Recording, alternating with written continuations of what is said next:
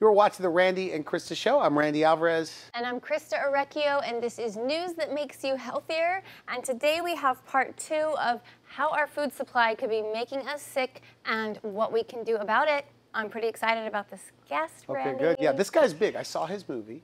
You told me to look at his movie, and I did. It was good. Good stuff. Really good. And so GMOs, amongst other things, right? And the politics of food. Why don't you, before we get him here via Skype, give me your thoughts on this. This is something I'm really passionate about. It's something I talk about ad nauseum to all of my clients and anybody who will listen. And I really, I have a problem with genetically modified foods when they have been altered for commercial interests versus the selective crossbreeding to make a fruit more mature or healthier. And that's really not happening anymore. So what's happening is we're just modifying food for commercial interests, and it's having a huge adverse impact on human health, fertility, digestive health, autoimmune conditions. And so Jeffrey Smith is here, and he's going to talk about it because I don't know if anybody knows more about this subject than he does. Now, you have seen his movie 3 times, you told me, and you said that every time you see his movie, I can't sleep at night. I mean, you get that excited about it? Yeah, Randy, this is such a big deal. Like, how many people are struggling, are suffering, are having these issues, and they're losing 10, 15 years of their life. They're spending all of their free time and funds at the doctor, and it's unnecessary. You know, we should mention something, and this is why I think Christa, it's like anything else in life, that if you haven't seen it with your own 2 eyes, the benefits of getting off of this stuff, you're not as excited. Christa, and I've met one of her clients, that just by getting rid of all the GMO and all of the known allergens, that everything went away. Her chronic fatigue, her brain fog, depression, anxiety especially, all went away. Pain. But but you've seen that all the time, right? I mean, you've seen a lot of that. Right, sure. It's a regular occurrence for me, which is why I'm so passionate about it, because someone will live a totally different life, and so they don't have to struggle with rheumatoid-like symptoms, arthritis, intestinal discomfort, pain, eczema, psoriasis. I mean, the root of our health lies in our digestive system. And so it's really important what we're eating. And the other argument, just from a nutrition perspective, if we weren't going to talk about the technology of genetic engineering, is that these foods that we're eating are now more pro-inflammatory. They turn on the stress response. And when you turn on the stress response, you secrete cortisol, the stress hormone. You thin the mucosal lining within the intestinal tract. And so then, of course, if you're not digesting your food and toxins are leaking into the bloodstream, food is leaking into the bloodstream, that's going to damage your thyroid, damage your adrenals, and give you an autoimmune response. Interesting. Okay, so with let's go to Jeffrey Smith. Let's bring him on. And we've got him on the line. Jeffrey, welcome to the program. Thank you. Glad to be here. So I'm really curious. I've been following your work for a while, and I just think everything you're doing is fantastic, and I thank you for being an advocate to protect our food supply. And how did you get involved in this? How did you catch a passion to be such an advocate? I went to a lecture in 1996 by a genetic engineer, and he explained in meticulous detail why the technology was clearly not ready to be deployed in our food supply, or grown outdoors where the pollen and seeds would transfer and be part of the genetic pool forever. He explained how the technology creates side effects, and this could adversely affect everyone who eats, all living beings, and all future generations. And yet no one knew about it. So with a background in education, communications, etc., I figured I would help the scientist out, translate his concerns into English so that everyone could understand, and I've been doing that ever since. Ever since 1996, and that's when we had basically the proliferation of GMOs throughout most of our food supply, right? Exactly. Okay. So what are some of the changes you're working on right now? Well, right now, we are learning that so many people, when they take GMOs out of their diet, they feel better. We've heard from hundreds of people, as well as from the part of the thousands of doctors that are prescribing non-GMO diets. We've heard improvements in skin conditions, diabetes, weight loss, infertility, all sorts of gut problems, allergies, asthma, liver conditions, kidney conditions. It has now become completely predictable that when I speak at a large poll and I ask people how many have avoided GMOs and feel better, and many raise their hand, I can tell you how frequent some of these symptoms come up. We've also discovered that these same symptoms are on the rise in the US population since 1996, when GMOs were introduced. They're also described by the American Academy of Environmental Medicine as afflicting the lab animals fed GMOs. And finally, if you take livestock off of GMOs, they also get better from these same problems. So we're getting that information out now to a wider audience. How long did you say have GMOs been in our food system? Since 1996, 17 years. Prior to that, nothing. Nothing. This is a radical change. It was sexual reproduction only. It was the products of the billions of years of evolution only. And then all of a sudden, overnight, we're introducing designer genes into designer organisms designed to create a profit and control for companies that want to do that with all seeds, with all livestock, with insects, with trees. Essentially, they want to replace nature. So scary.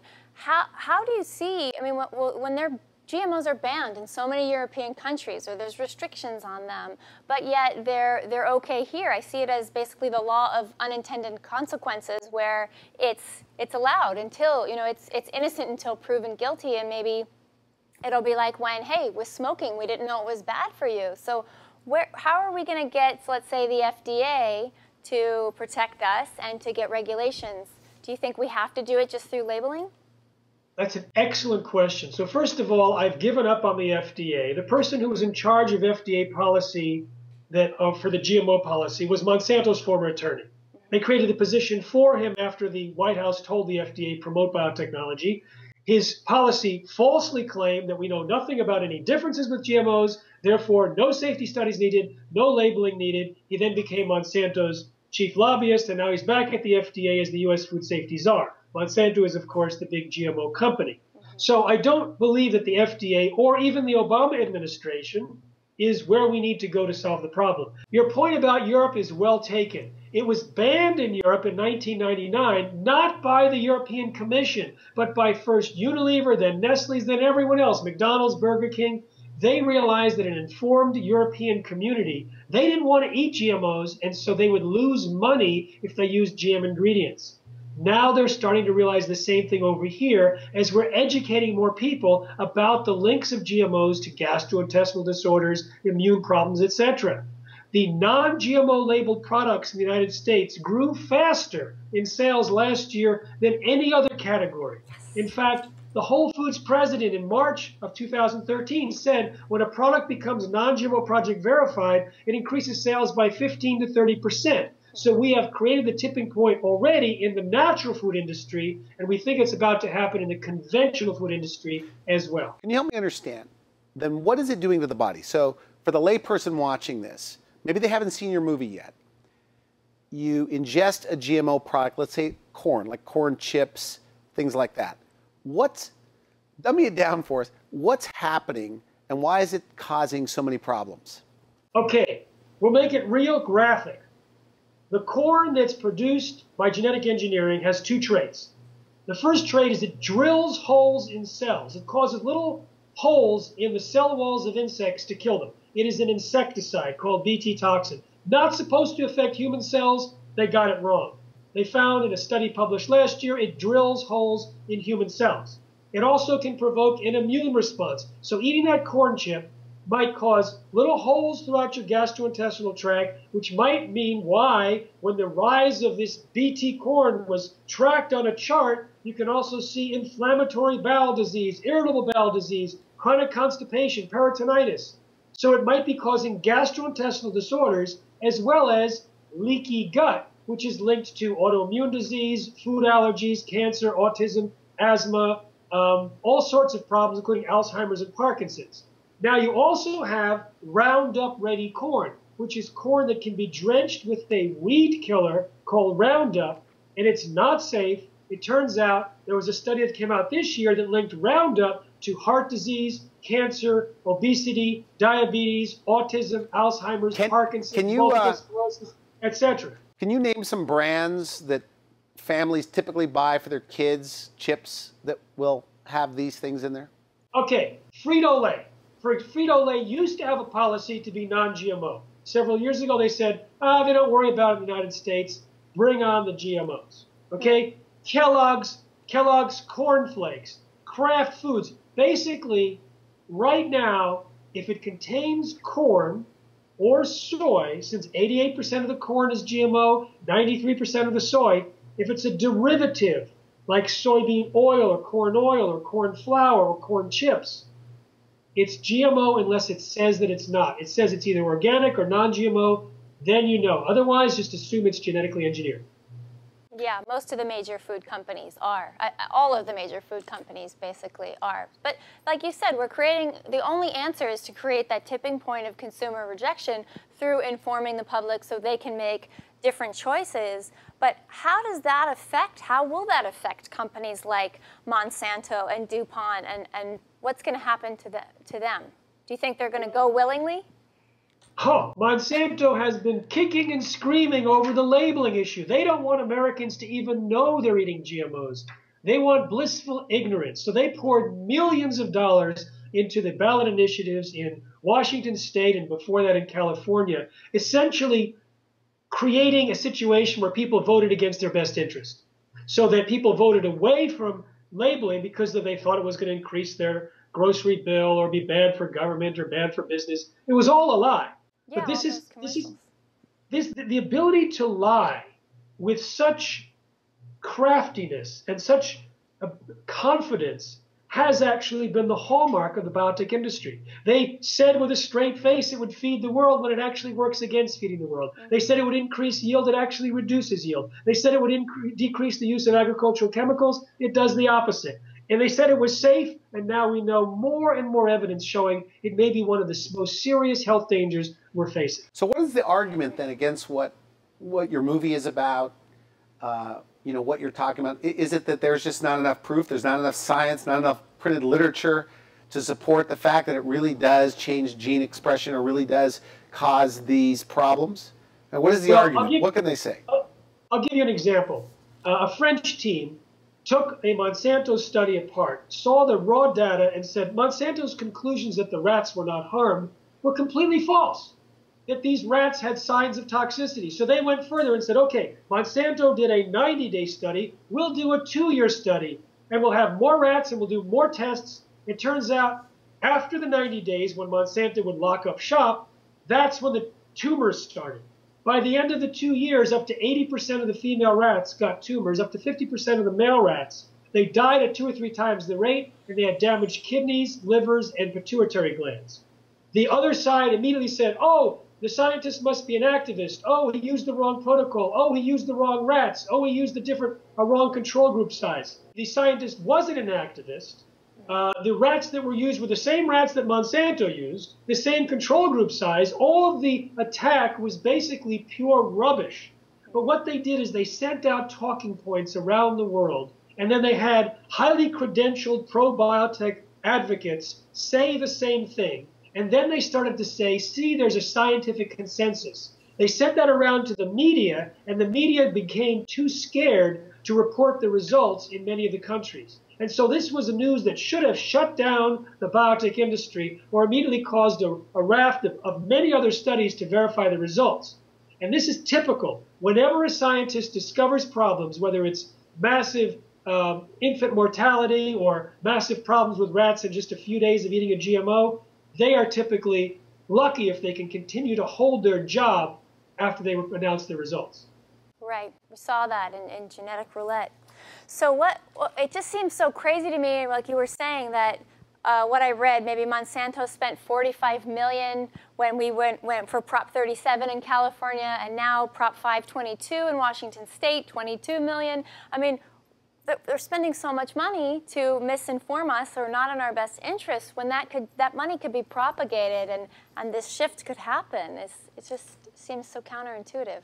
Well, you see, the thing is, the food companies can adjust pretty easily. As soon as they convert and the tipping point happens, then ADM and Cargill will just create big processing plants for corn and soy, and they'll have plenty of non-GMO corn and soy for direct derivatives, and in a few years enough for all the animal feed as well. It's the biotech industry that plans to, their plan is to genetically engineer 100% of all commercial seeds in the world and patent them and sell them with their associated chemicals. So they have a plan to really control the seed supply, which means control the food supply, and food is the largest traded commodity on earth. So that would be a destruction of their plans for control and massive profits. So they're a multi-billion-dollar company, and they're willing to spend millions in order to try and keep their plan on track. Does GMO, by the way, create the body to want it more? Like a GMO product, is it like an MSG in a way? And do you, when you mention these guys, I mean, do you believe it's a conspiracy? Do you think they just don't care? Do you think they're looking the other way, these food companies? I mean, do you think they're I don't believe they're deliberately harming people. Or maybe you do. I'm curious. All right, in terms of the deliberate harm, we'll hand you that second. It turns out that Roundup is poured onto a lot of these Roundup-ready crops. That's most of the GM crops are designed to be sprayed with Roundup. Roundup shuts down the production of tryptophan by our gut bacteria. Tryptophan is a precursor to serotonin. Serotonin is not only important for stress and mood, but serotonin tells the body, okay, stop eating, I'm full. So if you don't have the serotonin in place, you may keep eating. And so you asked, is it self-replicating in terms of eating? In that way, it may be. Now, do people in the industry actually know that there are dangers? Well, I talked to a former Monsanto scientist. He said when they found that the corn damaged the rats, instead of withdrawing the corn, they rewrote the study to hide the effects. He also told me that 3 of his colleagues were doing studies on the milk that had been treated from cows treated with bovine growth hormone, a Monsanto drug. They found so much cancer-promoting hormone in the milk that the 3 Monsanto scientists refused to drink milk thereafter unless it was organic. One bought his own cow. Another former Monsanto employee told me how they were finding uncharacterized new proteins inside their genetically modified crops that they were feeding to animals. He said this could be dangerous. If you feed these things to animals, there could be all sorts of problems for the animals, for the humans. He was ignored. He was ostracized. He left the company. So do you think you will, how soon do you think you will see a day where GMOs are, like other countries, not legal here? Well, other countries, very few of them have it illegal. Not illegal, but where? Restrictions. Restrictions. Restrictions are mostly from the food companies who refuse to use them because of the rejection by consumers. I think that's going to happen soon, within the next year. I think within the next year, we have a window of opportunity coming up, the most important in the history of anti-GMO activism. It's when a non-health food brand that's known by everyone states that it's non-GMO project verified, and it sits on the shelf of Walmart or Safeway. That's when the clock starts ticking. If we can increase the sales of the non-GMO product and show a decrease in market share of the GMO-laden competitors, everyone else in the food industry realizes I don't want to be second in my product category to declare non-GMO. Then we get the tipping point for direct derivatives and soon after for animal feed. So who's going to lead the charge? Which companies do you think are going to lead the charge? Which mainstream company? I have no idea. They keep that information secret until they announce. I think personally, those that are fed to children will have the greatest market response. Children are most at risk from the potential dangers. The young rats have massive immune responses when fed genetically modified corn. The adults rats had hardly anything. Children can really be very vulnerable, especially pregnant mothers with the unborn fetuses. So I think infant formula, baby food, breakfast cereal, those kind of things will show the biggest uptick if they're non-GMO. And I think also we are now seeing pet food announcing that it's non-GMO in television commercials. I've been interviewing veterinarians and pet owners and pet food dealers, and it turns out the stories that we hear from moms about their kids are being repeated by pet owners and veterinarians about the animals. They take the GMOs out of the diet, the diarrhea, the itching, the other problems go away. I couldn't agree with you more. I mean, as a clinician, I'm running lab work all the time and checking for leaky gut syndrome and food sensitivities and telling parents kids are born with a sterile GI tract. And so you have to populate it, give them the good bacteria. And we're running this blood work and they're coming back I mean, really with not a great chance at a healthy adult life. And so that is something that I think really sits with people, and it will force them to make that change. I think moms, because of the protection of kids, are going to lead the revolution. Yeah. And so, power to the moms. Power to the moms. I like it. Now, you mentioned earlier about putting people on a non-GMO diet, that a lot of their symptoms, their problems are going away. With children, what's the word on the street, or what are the medical doctors telling you are you hearing stories where you're able to take kids maybe with ADD, ADHD, or asthma that have been completely reversed over time? Yes, 100% reversed over time, and sometimes within days. And we've heard these stories. I've heard them personally. I've heard them from the clinicians. A woman said to me, her son was violent and out of control. They wanted to kick him out of school. She saw the movie Genetic Roulette, changed his diet immediately. Within a month, she had a new son. She said all the problems disappeared, and it's a completely different experience. I had parents of autistic kids. You saw it in the film Genetic Roulette. Took GMOs out of the diet, gastrointestinal disorders disappeared or improved, behavior improved dramatically. I hear about, a family that takes GMOs out of the diet for their autistic kid, and their other child with ADD, he doesn't have the ADD symptoms anymore. And the grade point average goes up. I hear this all the time. In fact, we're producing a series of movies. We're raising money to produce a series of movies for moms, particularly about what happens with children when they're taken off of GMOs. I love that. What do you say to the families that may say, can I afford to feed my kids organic, non-GMO foods? Is it 30% more, 40% more? Oh, I don't think it's that much. But the thing is, first of all, there's 2 or 3 answers to this. Can you afford not to when you realize that so many chronic diseases out there are marching lockstep on the charts with the introduction of GMOs? Secondly, you don't have to buy organic to avoid GMOs. Ragu spaghetti sauce has Ragu Light and Ragu Chunky. Read the ingredients. Go to our shopping guide at nongmoshoppingguide.com. Good. Not only are there over 10,000 products that are verified as non-GMO, it lists the at-risk ingredients. There are no at-risk ingredients in Ragu Light. There are 2 at-risk ingredients in Ragu Chunky. It doesn't say non-GMO. It doesn't say organic, but one uses olive oil, the other uses soybean oil and high fructose corn syrup. So by learning how to avoid GMOs, you can do it on a budget. And I would guess that for many people, the amount spent for medical purposes will more than the reduction will more than compensate if you do want to go the extra mile for organic. Plus quality of life as well. Do you think these companies are going to get in trouble for withholding study information about the dangers of GMO? Do you think you may see 10 years, people doing jail time, things like that? Now you're into my daydreams. I think about that. I'd like them to, but we never know how well they cover themselves. Yeah. If it were up to you, would GMO be illegal? Oh, there's no question. If we're up to me, if we're up to the independent scientists around the world, they'd say, put it back in the laboratory for 50 or 100 years. Do your homework first. I've heard that very line stated by UC Berkeley professor. But the thing is, when you state that out loud, you risk your entire career because of the attack status that occurs very, very specifically and intentionally, so that we don't hear that as much. Hundreds of scientists refuse to do research in this field because they're not willing to risk their careers or their funding. Are there things that you'd like to talk about that you don't generally talk about that really aggravate you about this whole situation? Well, I think one of the funnest things is to describe how they rig their research.